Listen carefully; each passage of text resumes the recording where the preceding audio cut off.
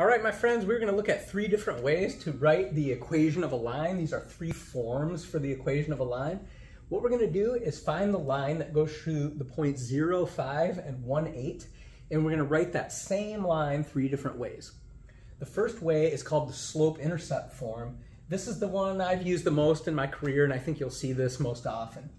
And so the reason it's called slope-intercept form is this character M is the slope of the line, and then the character B is the y-intercept, or where the y-coordinate where this thing crosses the y-axis. And so what we're going to do is put it in this form. So the first thing we'll do is look at the slope of the line that goes through these 2 points. And of course, slope is the rise over the run, or the change in the y-coordinate over the change in the x-coordinate.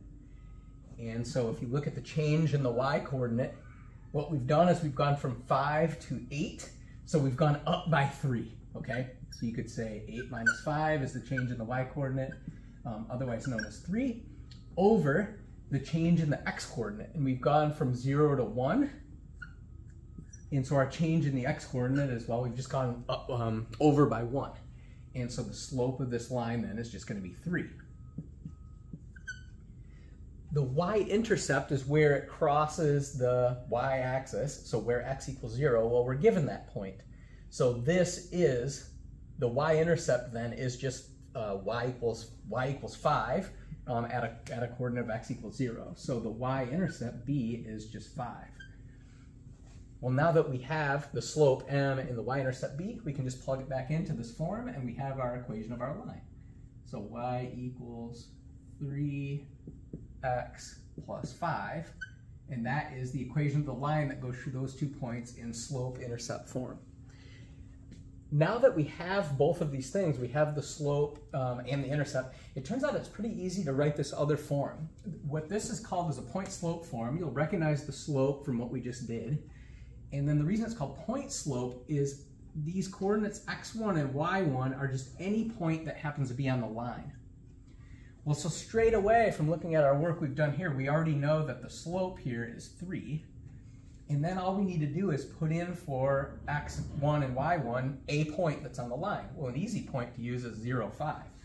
And so what we can do then is say, well, y minus 5, we're being careful to realize that that's the y-coordinate, equals 3, which is the slope, times x minus 0.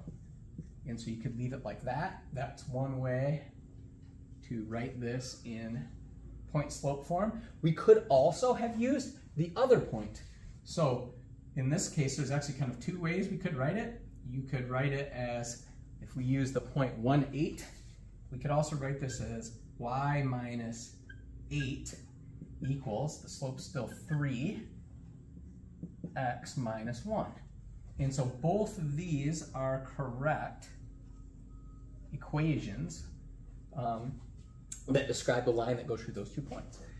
The final form is what's called, that we're going to look at today anyway, is called standard form, and it looks like this. A number times x plus a number times y equals another number. A, b, and c are just constants, and you try to set it up so that they aren't fractions. It turns out it's pretty easy to get it into this shape.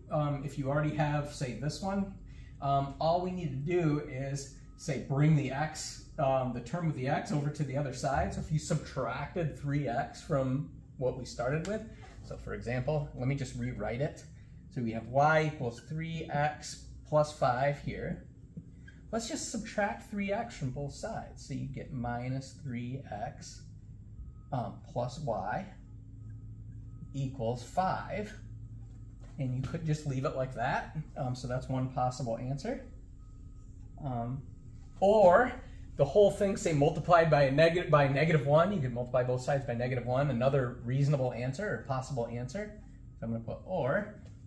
You could get 3x minus y equals negative 5. So both of these would be fine. Both of these are correct for matching this form of a line, what's called standard form. I think you'll see this one the most often. Hopefully that helps, and thanks for watching.